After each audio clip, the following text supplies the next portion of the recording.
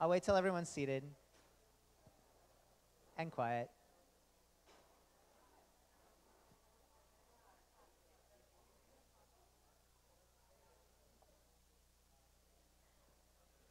Okay, great, thanks. So I'd like to pass the microphone to LMDA Board Chair Brian Court, who's going to introduce and moderate this session.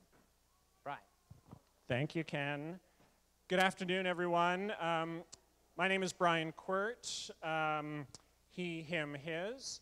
As Ken said, I'm the chair of the Board of Directors, and on behalf of all the Board of Directors, many of whom are here, I want to welcome you all to LMDA 17. Fantastic to revisit some old friends and meet you again a year later after Portland, and so many new faces, and it's a real thrill to meet all of you. I am here today, and in fact a couple times during the conference, to introduce sessions that have come out of the Bly Creative Capacity Grant Program. And it is a real honor to be part of that program and to have been part of creating it over the last 3 or 4 years. As many of you know, the Bly Creative Capacity Grant Program was established by and through an enormously generous donation to LMDA by Mark Bly, a former board chair, a member of very long-standing, a conference organizer, someone who has attended many, not quite all of the conferences in our 30-plus year history, but almost all of them. Mark contributed a grant donation of $100,000 over 4 years. We are just entering into the 4th year of the program this fall. In the first 3 years, we've had the amazing good fortune to offer grants to 4 artists or groups in the first year, 2014, 4 in the second year, 2015, and in 2016, we were able to offer 3 grants. I want to take just a minute before I introduce a few words from Mark Bly, who couldn't be here with us. He has a series of conflicting projects in New York right now, but has sent a message, which I'm going to read in a moment.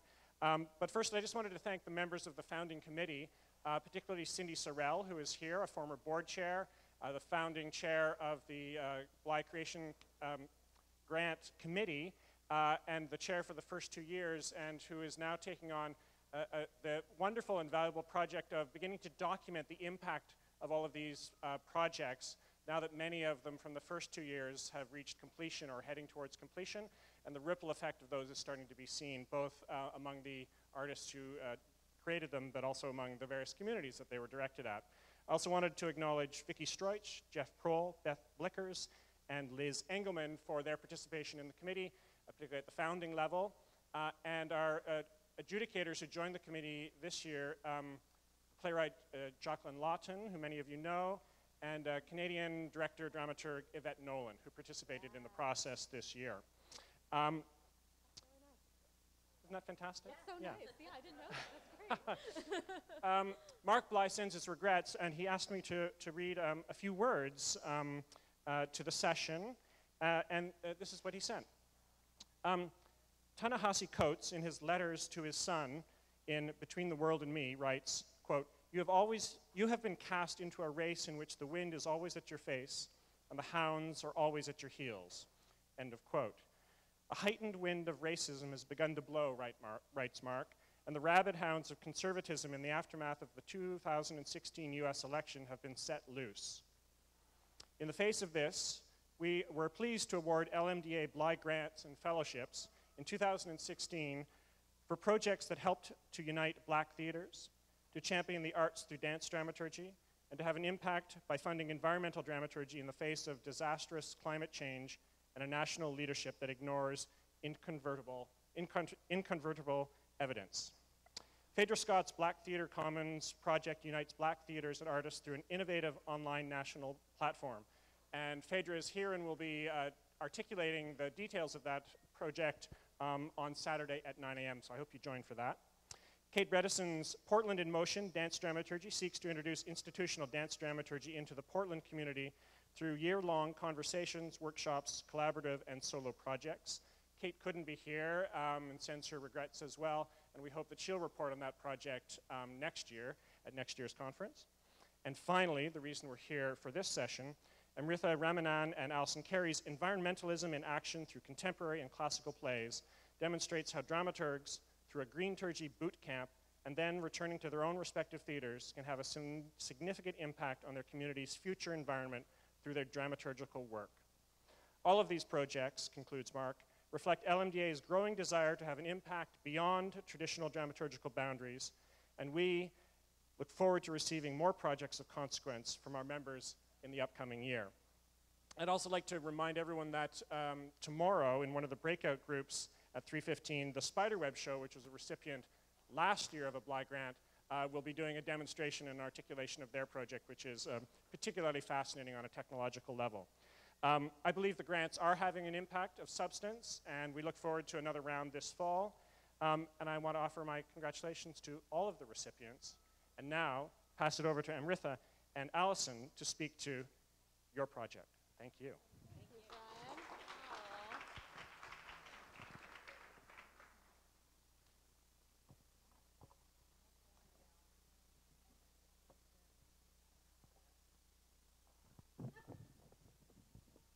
You got this. Yeah. Hi. Hi. How are you all? Yes. Beautiful. Hey everyone, as Brian said, my name is Amritha Ramanan, and my pronouns are she, her, hers. I'm Alison Carey, and my pronouns are she, her, hers. We are so excited and honored to be with you today to share a little bit about the project that we are so humbled to have received a Bly Creative Capacity Grant for, and wanted to just acknowledge a few things. First of all, I have to say I wanted to echo Carmen Morgan and Lydia Garcia, as well as Ken, in the recognition of the land that we are on in Berkeley and the native people who own and cultivate that land, the Chochenyo, Huchian, and the Muwekma Ohlone tribes, because how can we begin a conversation like this, any conversation, but particularly one about the environment and land, without recognizing the people whose land we are on and the lasting impacts of colonialism and environmental racism, and how can we incorporate practices of decolonializing our field. And so that's something that we wanted to launch into that really intersects with the work that we are interested in engaging you all in for the next couple days. So Alison and I wanted to share a little bit about our personal interest and point of focus into this project and how that's manifested in some of the companies that we've connected with, and then really wanted to say that, you know, we are in no way, shape, or form experts in this. We are discovering it. There is a brain trust here. So wanted to be able to actually engage in a conversation and dialogue and really get thoughts and ideas. So the majority of our time we hope to dedicate to that.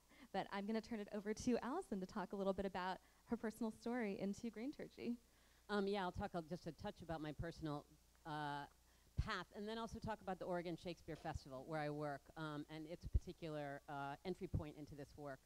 So I was co-founder of Cornerstone Theater Company, spent much time around the country and a lot of time in Los Angeles, and even while in Los Angeles, spent a lot of time in the Central Valley of California.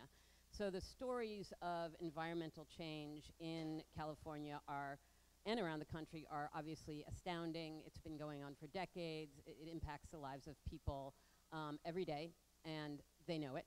And so my passion for this work actually started there. Obviously, it touches on my desire for my children to have and everybody's children and all children in the world to have a viable place to live in the decades to come. But I think the very personal stories that I learned from people who are facing this problem started me. And it got so profound that actually I decided to leave Cornerstone for a couple of different reasons. But I decided to go work for an environmental organization. And I was so psyched, and I knew it was exactly the right thing to do with my life. And then Bill Rausch, with whom I started Cornerstone, called and said, so I'm moving to Oregon, and I'm thinking that we should have this big history play project, and would you like to run it? So I immediately forgot all about the environment and decided to move to Oregon.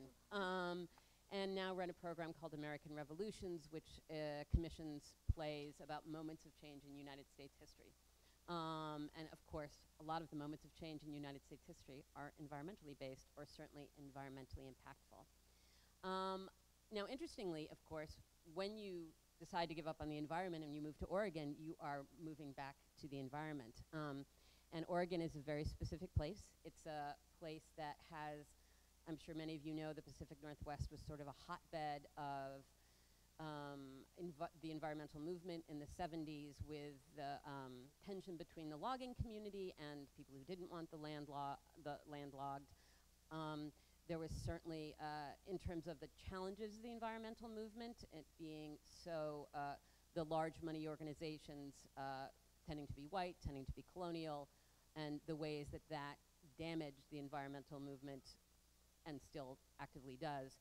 So I got to, but the Oregon's economy itself has made a transition, right, from being about logging to being about ecotourism. Which is a whole other, manifestation of various colonial practices. But when I got to Oregon, I thought, well, here I am in this very place where we love our trees, and everybody must care about this very deeply. And I remember we were going to build a new building, which we eventually did, and I went to our executive director, and I said, our then executive director, and said, so are we going to put green practices in our buildings, LEED certification or any one of a number of wonderful things? And he said no.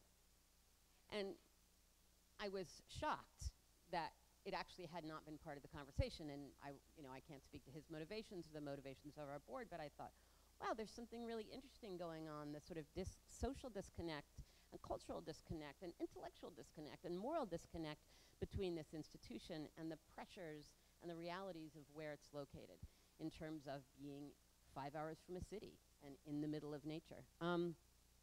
So at this moment, a whole bunch of other people at OSF started to feel the same things, had been there, people who had been there a lot longer than I had, and we started something called the Green Task Force. And it was a very large group and a very sort of rambunctious, dedicated group that focused mostly on production practices, which is really, really great. But we never seemed to talk about the art in terms of the content of the art. And part of that, I think, was that there are a lot of people who didn't know what to do artistically in terms of how to talk about this. That it was perceived to be something by many people as primarily about nature, which was about trees and animals and not about people, which is strange, but that's sort of the way a lot of environmental art was created and especially perceived by the rest of the field. And I think also one sort of, as the years went by, this Green Task Force, this group of very dedicated people, lost heart. People stopped coming to meetings. And partially that was because at the Oregon Shakespeare Festival, I'm sure our production practices are no more or less green than a lot of people's, but our carbon footprint is huge because people come from all over. They come on their planes and they come in their cars. And at some point, people were just like, it doesn't matter what we do. Like, that central existential truth is not going to change. And so isn't it just hypocrisy to try to pretend to care? Which could be said of anything, right? So we kind of, the Green Task Force fell apart. It's still going a little bit, but not that much. And I think also there was an enormous amount of excitement, and Carmen is here, Lydia is here, many, many people at the organization, that we started focusing very, very dramatically on our equity, diversity, and inclusion work, which is awesome, and obviously we have miles and miles to go, and we know that. But also, I think that we who in the Green Task Force failed to kind of make the case that environmentalism is a social justice issue, and it's all part of the same thing, and we did not communicate that effectively, or we did not convince people, or we did not make the case, or there was so much going on, right? Because, human beings only have so much bandwidth. And when you're faced with something like climate change, the tendency to despair can be very profound. I hung out with a guy named Tony Leiserowitz at the Yale Communication Project, the Yale Climate Change Communication Project at this moment. And he said, well, so the art the art seems to be sometimes didactic and sometimes despairing, and that's not helping. And you have a problem with having a big carbon footprint, and that makes you feel bad. What else can we do? And he started talking about the way Americans, especially white Americans, have disassociated themselves from the natural environment. And he said, well, that's a problem for everybody. What can you do about that? So I started to think about, instead of trying to do something that we weren't already doing, because we had failed at that, what could we do that was taking advantage of what we were already doing? And it was really going after this question of just, you know, stories on stage. They all take place in an environment, right? They all have something happening beyond the theater walls. The questions that we ask in the plays, the answers will have impacts on the environment, even if we don't think about it. And the challenge is we don't think about it, right? And so it was like, well, we do 11 shows a year. How can we grab those shows and reestablish them as environmental messages? Because every story is environmental, right? Didn't happen. And then Amritha came. And life became instantly better. And if for those of you who know Amritha, you're not surprised that I would say that. And when Amritha actually applied for the job, she and I drove around and sort of, I'll let her talk now, but she, she was able to see it and make it happen in a way that I was not able to. And so now I'm gonna let her talk. There, thank you. Talk. Thank you, Allison. Oh. Making it better. As are you. I feel like there's synergy there. Thank you for all of that. And it's interesting because I know we've talked about some of that history, but even just hearing that again, and that has so much meaning and so much value. So I'm grateful to be present for that. Before I start talking about OSF, though, I did want to just lift up you know, a few, you know, kind of personal points of ideology for me, as well as talk about two organizations that I've had the honor of being connected to that I feel really gave me a sense of this relationship between art and environment. So, you know, within my cultural construct, my family is from South India. My father's family in particular has farmland in rural Trivandrum. I've always been very curious about how the environment is really innate to one's practice culturally, one's practice artistically, and the amazing Leslie Ishii is here, and we were actually talking about just how there's so many cultural contexts where this is actually just, you know, naturally present. And then I started working in theater and realizing, as, you know, Allison did, that there were many variations of how the environment was really thought about in a framework of social justice and in a framework that was really part of our artistic culture. And so about 3.5, now going on 4 years ago, I had two really kind of life-changing opportunities in this. The first was that I studied with Adi Shakti, which is a theater company in Oroville, India, and then from there joined Double Edge Theater in Ashfield, Massachusetts as a company member.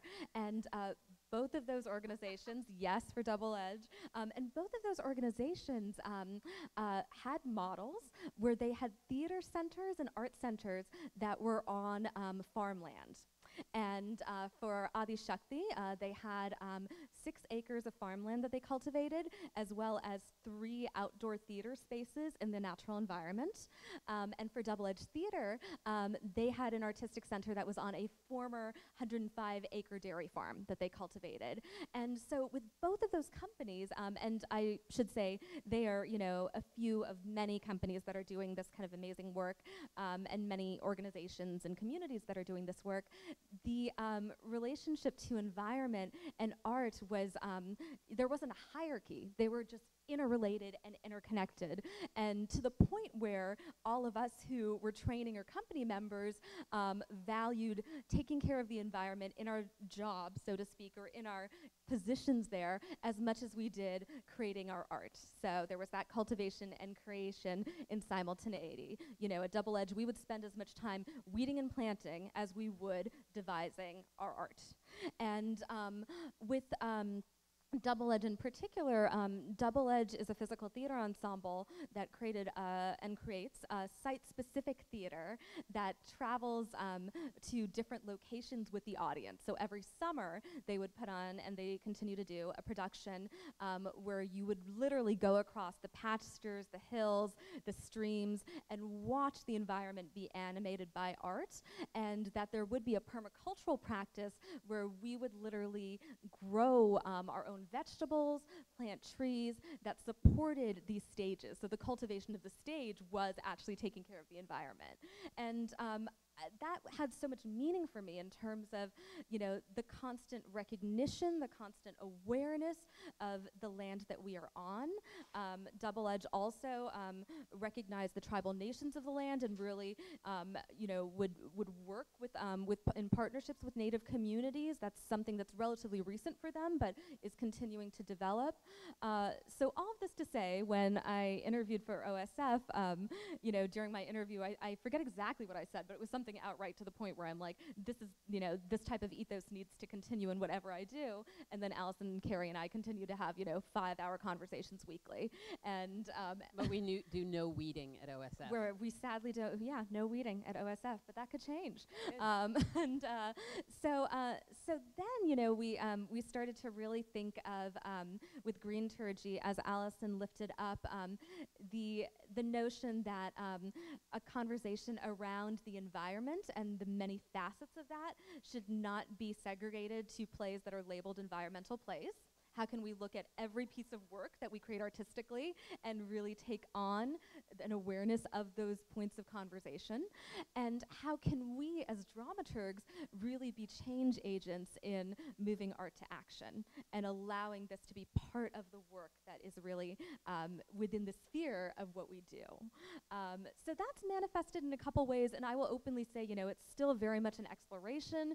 We're still figuring it out, but this year, we have, you know, an amazing cohort of dramaturgs at OSF, Martine Key-Green-Rogers, Leslie Ishii, Lydia Garcia, so many, who we started to engage in these conversations and say, what's interesting for you?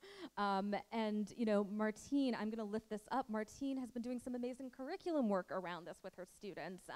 You know, Leslie is part of the, Arctic Circle Committee that's been working with Indigenous peoples around this. I mean, it's amazing the amount of work. Annalisa Diaz, who's coming later today, has an amazing initiative on like decolonizing practices. So really it was very much how do we actually share ideas and resources to make this, you know, in some ways a dramaturgical collective where we can have allyship and support one another. And then we also started to experiment with existing programs and projects at OSF. So for every play we have an educational study guide, and we asked our education team, would you be willing to incorporate questions such as, you know, what is the broader environment of our works, whether metaphorical or literal? You know, what are the parallels between the natural world and the world of the plays? How do the characters intersect with the natural world? You know, and really actually have those questions be part of the dialogue with our communities, with our students, with our audiences. So that's a little bit of that. That is, thank you. Yeah. Hey, can I ask a question? Do we have 5 more minutes, or do we have more than? Okay. We have 5. Okay. So we need to cut right to the chase. We do need to cut to the chase. And the chase should be This one, right? yeah. So yes, yes, we're gonna. So we're gonna do 2 exercises, but we're only gonna do 1, which is, so we have this boot camp happening tomorrow, where, as Amrita said, this is all about us creating it together, right? Everything has to be collective, right? Or we're doomed. So this is true of this as true as everything else. Yep.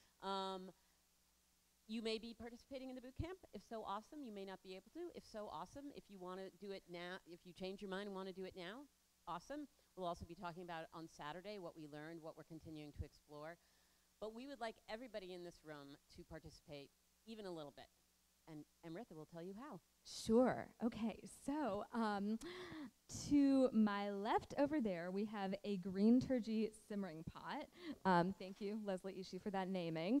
And what we wanted to do is just engage anyone who's willing in an opportunity to be able to write down on a Post-it that'll be distributed by our amazing volunteers a suggestion, an idea, or something that you feel is critical that we have to explore during Friday's boot camp.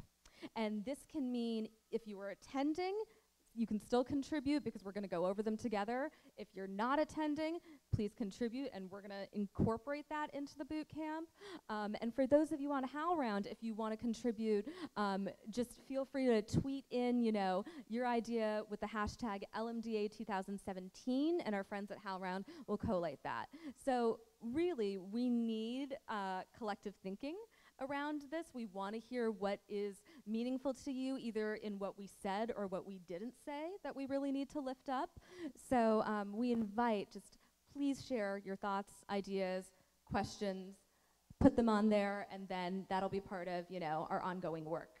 And including in that, if you have a beautiful piece of art in your mind that you think is important and needs to be lifted up to the field, whether it's a new play or a classic play or anything at all, share that too, right? Because we're going to be creating not only tools, but resources for people who want to focus on this kind of art. And it could be something that has nothing to do overtly with nature, or it could be something that does. So just share whatever is in your heart with us, and we will hold it, and thank you so much. Just before you wrap up, the boot camp here obviously is a huge part of this project, but it will continue through the season at OSF. Is that...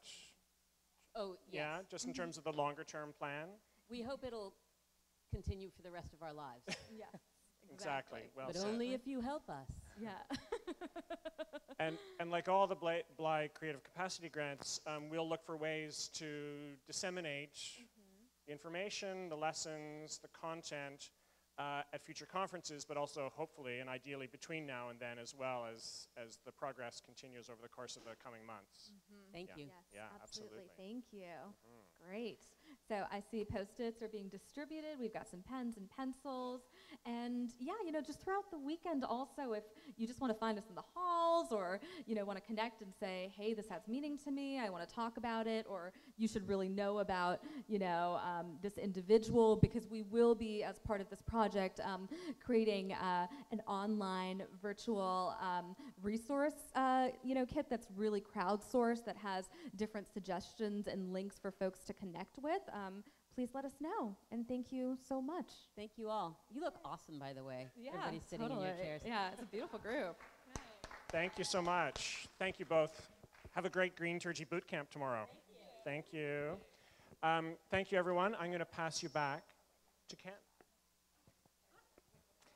Great. So we're going to shift gears here and invite up our VP of Regional Activity, Joanna Falk, and